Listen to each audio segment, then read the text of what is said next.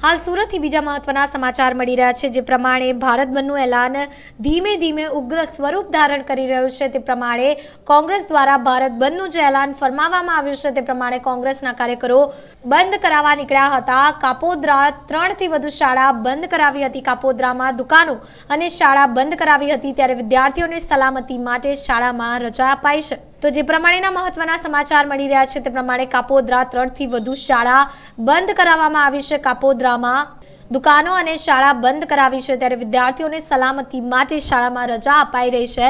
ત્યારે કોંગ્રેસના કાર્યકરો બંધ કરાવવા નીકળ્યા છે। કોંગ્રેસ દ્વારા જે ભારત બંધનું એલાન કરવામાં આવ્યું છે ત્યારે કાપોદ્રામાં દુકાનો અને શાળાઓ બંધ કરાવી છે।